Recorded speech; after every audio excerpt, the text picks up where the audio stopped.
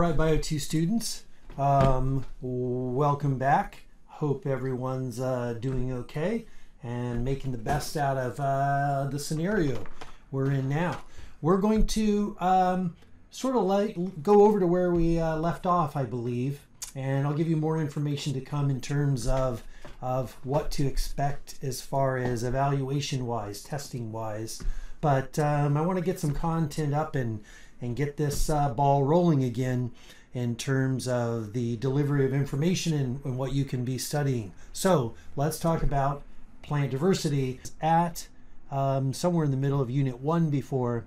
We're just going to put all that on pause and we're going to start a new unit called Unit 2, and I'm going to move that up. So this is plant diversity, and we'll come on over to this screen here and you can follow along with what you have in your PowerPoint. So we talk about plant diversity. We kind of mentioned some of this already in person in lecture, but now that we're back doing it online, I'm going to go through these again and through each group. We were talking about mosses, I think, last time we did the life cycle of mosses, but we're going to cover that again. So if you look at plant evolution, plants probably evolved from green algae around 475 million years ago, right about, there or so. And there are a bunch of evolutionary events.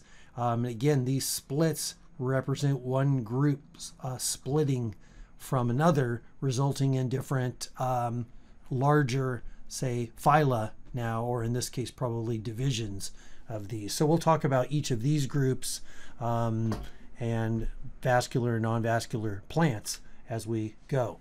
So once again, this is somewhat of a repeat probably of what we've already seen once, but when we talk about plants, one thing that comes up really quick is we have to talk about this alternation of generation, where there's both a multicellular haploid and multicellular diploid stage of the organism. Again, that's different than humans, where we do have a haploid stage, but it's one single cell. In these plants, they have a whole organism that is haploid. And we'll call these different divisions.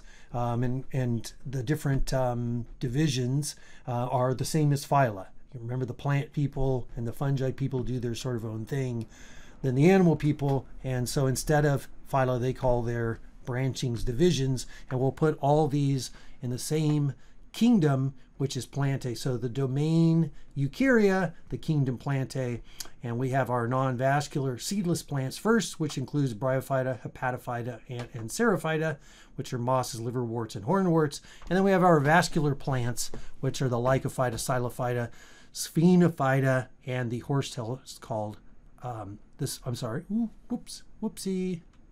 Okay, no, there we go. The Sphenophyta, which are our horsetails, and then we'll talk about our Pterophyta, which are our ferns. So we'll go through each of these. And remember that when we're talking about these plants and this alternation of generation, we're talking about this idea that there's a haploid and diploid multicellular diploid and haploid stage. So we call the multicellular haploid stage the gametophyte stage. That's one set of chromosomes. And then the sporophyte stage is two sets of chromosomes. So in the gametophyte stage, then, since it's one set, the organism can be have structures on it that are mainly male, which produce sperm in the non-vascular seedless plants, or they can be female, and that's the equivalent of producing eggs. So that's the antheridium, which are the male structures and the surrounding protective structures that produce what we call sperm. And those then are different than the gametophyte stage that is female. And we define female here as those that produce the egg. And the archegonium then produces the egg, but it's also the protective structures around the egg, if they're there, such as paraphyses and things like that. Then we have on the sporophyte, we have the sporangium, and the sporangium produces spores. So we'll start with our first group, the Hepatophyta, and those are the liverworts, and they come in two types. They can either be leafy or they can be thalloid. The leafy type, which is the more common one, 80% of them, as you see over here, have structures that sort of look like little leaves on them, and then the thalloid type are these flat type here. And in lab, we'll see this structure here, which is the sporophyte stage, which has spores inside of it. And that's what you see here on the bottom of the liverwort. This thing's attached, and that has the spores inside, and it ruptures and shoots the spores out all over the place. The hepatophytes also have, which are liverworts once again, also can reproduce asexually using these structures called gemma cups. And the gemma cups are asexual reproduction mechanisms by which they produce copies of themselves, and when the water splashes into these, it shoots the spores out. To me, this is interesting because the evolution of these organisms are before we see insects. So later on, we'll see seeds and other animals distribute spore-like structures in the evolutionary fossil record, but this is way before any of that happens, and so these are very much have to rely on things like wind and rain. So in this case, it's rain hitting them. Then we have the Encerophyta next. They are similar to liverworts, except for this big sporophyte that sticks out like that, and they're probably most closely related to land plants.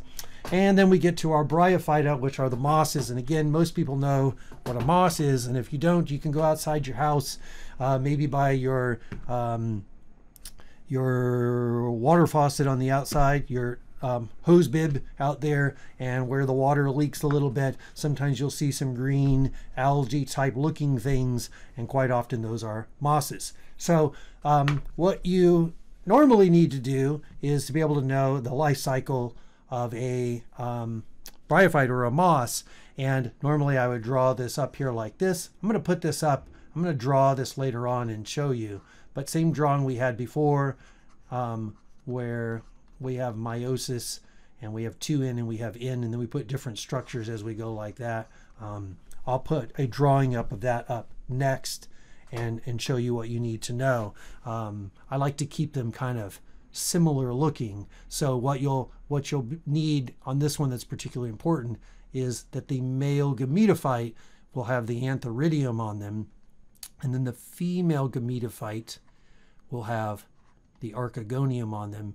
And so these are different thalloids, are different plant-like structures, separate organisms, but each is haploid. So the males produce sperm, which travel to the egg and fertilize the egg and result in this growing out. So this is the female gametophyte here, and this right here is the sporophyte growing out, and the sporophyte, of course, can produce spores. Now, next we get into the vascular seedless plants, and you might remember me mentioning that the difference between vascular and non-vascular is the presence of vascular tissue, which in plants is xylem and phloem. So we'll talk more about these later on, but xylem is generally used to transport water in the plant, and the phloem is generally used to transport food.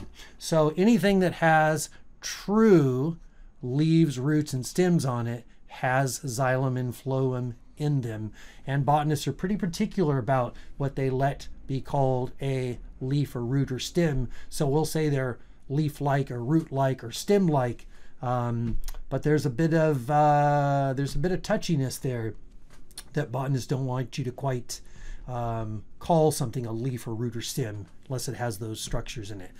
They also have lignin, which will probably be new to us here, and that's a chemical that is found in the cell wall in addition to the cellulose, which is commonly found in the cell wall. The lignin helps plants that are or cells that are lignified, that cell wall is even tougher. So lignin is a carbohydrate-like chemical that sort of links in more of the cell wall together, and it makes it tougher.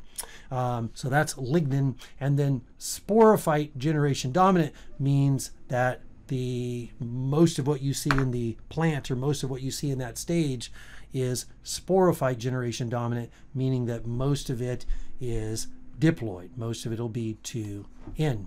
And they also have a sperm with flagella that allow it to move from one place to another. Then we have the Lycophyta next, and the Lycophyta look like these right here. Okay, they have true leaves on them. That's our one thing they've got right there. They have microphyles, usually a spine-shaped leaf. We call these the microphyles because they're kind of small, and they're sort of spine-laked, and they have a single vein usually down the middle. But they do have true leaves because they have xylem and phloem in them. They also have true stems, and they have true roots. And then at the very top up here, you have sporophylls, and the sporophylls are specialized leaves that are going to be used to produce spores. Then we have the Psilophyta, which do have true stems, but do not have true leaves or true roots. So this is the stem here, and other than that, you can't see much other than the green stick-like structure because they don't have true leaves or true roots. So this is the Psilophyta. Then we have the Sphenophyta, and the Sphenophyta are what we call horsetails. They have true leaves, true stems, and true roots. You find them often growing in soggy, water-like conditions. In the little nodes right here where you have the microphyles, which are the small leaves, the stems often will have silica in them, which is a glass-like material. And then we get into the Pterophyta, and the Pterophyta then are ferns. And ferns have been around a very long time. And once again, we're kind of moving more into things that are more familiar to you, hopefully. So a fern is something now you can go to Home Depot or Lowe's and buy, or a plant store and go, hey, I need a fern. And you can go buy yourself a nice sporophyte generation version of a fern. And if you look on the bottom of the fern, you can see these little tiny dots. And the little tiny dots that you see there are called a sori, or a single one is called a soris. So sori is plural. It's a bunch of them together. And you'll look at that whole thing and it'll be covered up. And then if you were, they have a little cover on it called the indusium, which you'll learn in lab. And if you pull the indusium off, underneath the indusium are the little tiny sporangia, or sporangium is one, and the sporangium produces spores, which then go on to make this structure here, which is called the prothallus. That's not good at all. Let me try, okay? Prothallus. There we go. And the prothallus has this little spot on it here called the apical notch. And the apical notch is where you can determine where the female gametophyte is, which is right there. So that's my female gametophyte, which will have on it the archegonium. And then my male gametophyte, the antheridium, will be down here. So the sperm from the antheridium fertilizes the egg on the archegonium, most likely, I'm going to guess, from a different prothallus. So the problem with all these kinds of pictures is they show you a nice life cycle of one thing. But in general, in most living things, reproducing with itself is usually a no-go. You know, usually you end up with not increasing your genetic diversity, and so most things don't go that route. There are ways they do it in terms of timing and genetics. So although it's in one picture here, it's probably not true that this antheridium will fertilize that archegonium.